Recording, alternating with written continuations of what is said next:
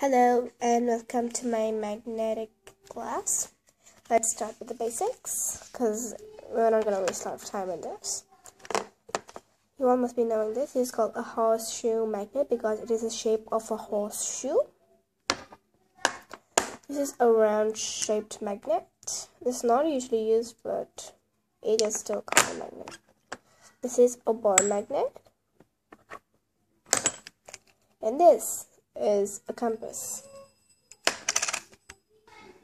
Let's start with the properties. You can see in this, the blue is the south and the red is north. Here it folds the same thing, north, south. So let's start. The first is like poles repel. You see, I'm placing the north and the north, and it's not kind of getting together because it has some they do not attract. But if you check with the unlike poles which are different, like north and south, they totally attract. Oh. Let's move to the second property, which is the magnetic reaction is more on the sides, at the ends, more than the center. Let's test this. I'm gonna place it like unlike so they can attract. Place south and north and south. It's not kind of reacting, isn't it? It's not. If you check like this, it totally reacts because the magnetic properties are the more strength is in the ends more than the middle. You can test by this. It's totally not attracting. And now it is. We all know that a compass, it is like an instrument which is used to see a location. It is usually used by travelers to, see their location and just. So you see this red one, this is the north, the white one is the south. So the red one is north, so it always points to the geographical north of the earth, and what goes for the south, the white one, it always points to the south direction, which is the geographical south of the earth.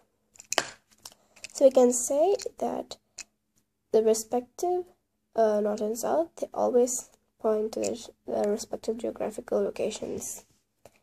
And a compass, you see this needle in the middle, this middle metal is totally magnetic.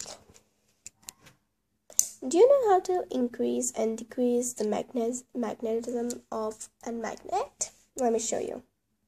First, let's start with how to reduce the magnetism. So, these both are magnets. And I really don't like this magnet, and I so want to get rid of their magnetism. So, I better burn them. Because when you burn, the magnet loses its magnetic properties. Now to understand the increase, or should I say how to make a metal magnetism. Okay, let's do this. Here is a red, which is the north. Here is a blue, which is the south. Anyway, if you want to, suppose this is a magnet, and this is just a metal, and you really want to make this a magnet. You just rub them. And then, even this becomes a magnet. Remember, whenever you want to make a metal into a magnet, you should use two metals. One should be a magnet, and one should be like an ordinary one. You rub. This one the metal will get the magnetism properties. Oh my gosh.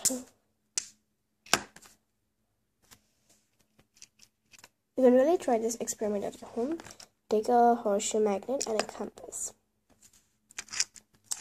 So when you take the south and point it to the north, yeah, see, the red and the blue are attracting. Unlike poles attract.